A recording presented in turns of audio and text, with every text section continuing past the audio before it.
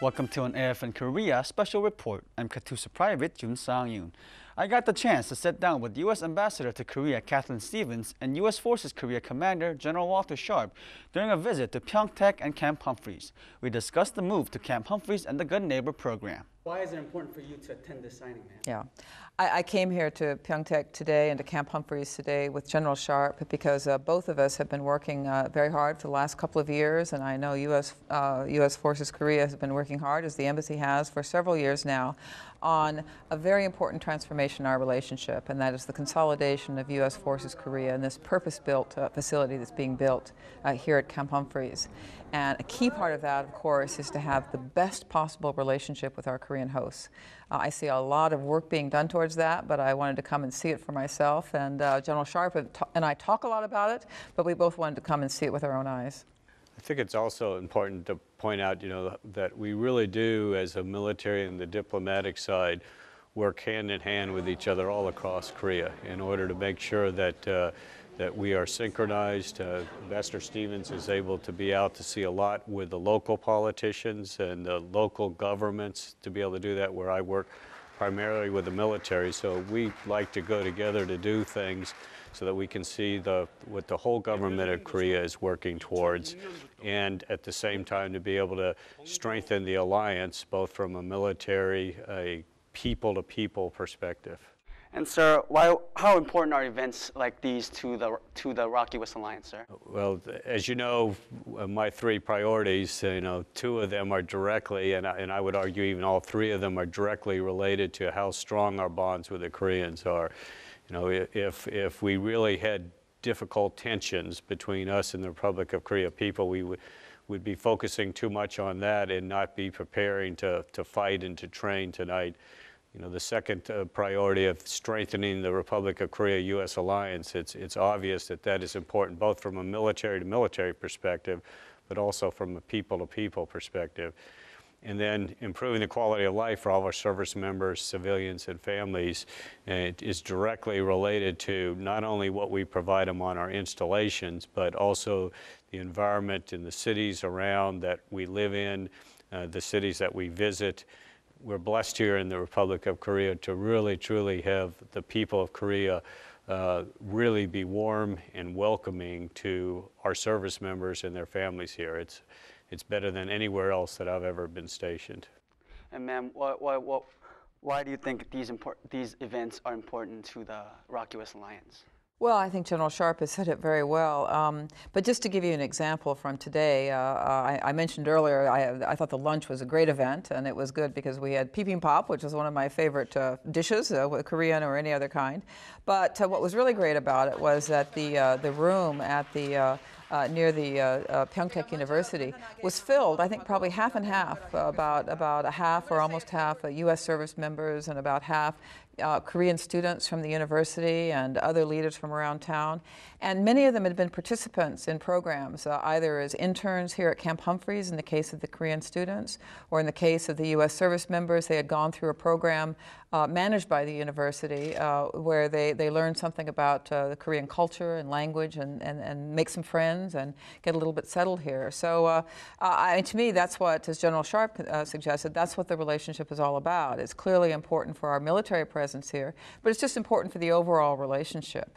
Now, I might add, just as another example to illustrate, I think, what General Sharp was talking about and how we do different things that we hope complement each other in terms of strengthening the relationship. I came down a little bit earlier this morning, and I went down to a pear farm just south of here. Now, I don't know how many of you, probably most people who are serving Korea, you have this Korean pear at some point. Well, I went down to where actually people are pollinating those pears because it's springtime, and they need some help. It's very labor intensive, and today is Earth Day. So it was a chance to talk with Koreans about how we have to solve environmental challenges together. But it was also a chance to talk to Korean farmers who are hoping to export more Korean pears to the United States. And I think that's a pretty good deal, because we look forward to exporting a lot more Korean food and fruit and other products to Korea as we move towards a free trade agreement. So for me, it was just a natural thing to do that, and then come up here just a few more miles and see how we're expanding our presence here over the next few years in a major way, and doing it in a way that makes us a part of this community. You know, and one of the key things that we've said several times today is that as more soldiers and service members move down here to Pyongtaek, we want to make sure that that relationship with this community gets even stronger. It's very, very good right now, but with just the vast number of service members coming down, this is going to be the key hub for the United States Army and Korea. And we don't want all soldiers to be just stuck on Camp Humphreys. We want them out in the community, understanding the great community and the people that are here in the Republic of Korea. That's several years away when we really make the massive move down here, but we got to start setting the conditions now. And so adding to that, what would you see as the role of Camp Humphreys in South Korea? The role of Camp Humphreys in South Korea now is a very critical role because of what we have housed here, primarily our military intelligence and our aviation. But in the future, almost all of the Army forces will be here, other than the logistics, which are also very important down in Daegu. So this will be the headquarters of, U.S. Forces Korea, which at that time will, after 2015, will become Korea Command, and United Nations Command. The headquarters will be right here. So it will be the command headquarters for Korea, with 2nd Infantry Division and all of the other forces that are part of CORCOM at the time there. The other nice thing about this area is it's so close to Osan. So you will have the grouping of soldiers and airmen in very close proximity to make us even more joint and more joint capable. And ma'am, what would you see as the role of Camp Humphreys in South Korea? Well, as General Sharp said, clearly it's going to, over the next few years, go from playing an extremely important role to playing, I think it's fair to say, the central role. It's going to be the heartbeat, the 핵심 in Korean of the U.S. military and security presence here.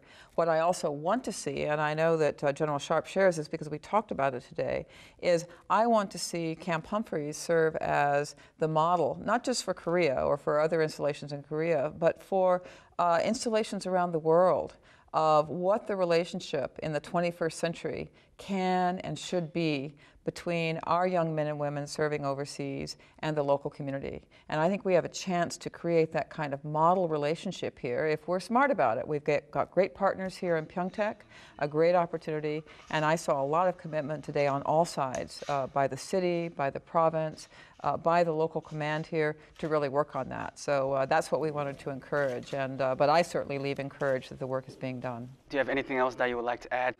I'll just say I'm so proud of our service members down here and all around the peninsula that really are reaching out to the Korean community, because it is a great community, to help strengthen this alliance on a personal-to-personal basis. Many young soldiers, airmen, sailors, that make it their business to help personally strengthen this command, strengthen the alliance, and just like to really thank them for that hard work. Well, I certainly also want to thank all the servicemen and women in Korea who work so hard, not just to do their jobs, but to build relationships, build lasting relationships. And I would just say on a personal note, I first came to Korea more than 35 years ago as a young woman. I wasn't in the military. I was a Peace Corps volunteer, but I lived for 2 years, not very far from here, in a small town, in a very different Korea, but it had a big impact on my life. And I think one thing that hasn't changed, obviously Korea has changed a great deal, but one thing that has not changed about Korea, and I hear from our service people all the time, is the hospitality, the warmth of the Korean people. And just as I felt that so much 35 years ago and had such an important and positive influence on me and my profession, I hope that young men and women coming here today for a posting will, as General Sharp says, seek that out. It's very enriching, and it's one of those things, if you try to give, you'll just get more back. And so seek that out is my advice. Thank you for joining us today, General Sharp and Ambassador Stevens. Thank you. Thank you. Thank you. The estimated move to Camp Humphreys will take place in 2015. This was an AFN Korea special report. I'm Katusa Private Jun Sang-yoon.